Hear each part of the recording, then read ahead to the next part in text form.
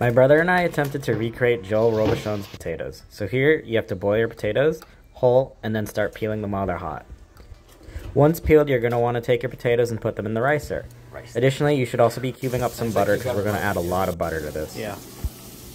Kind of like this. You're also going to want to heat up some milk. So slowly mix to incorporate and slowly add each piece of butter. Keep stirring as you go as well. Add milk at certain points to thin it out. That's all the butter. Yeah, no. It's literally so much butter. And the key here is to just keep mixing no matter what. You can see the lump.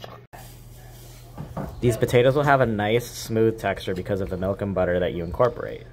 And you want to do this slowly, you can't do it all at once. While these potatoes might not have turned out Michelin star good, they were still delicious, and I encourage everybody to give them a try.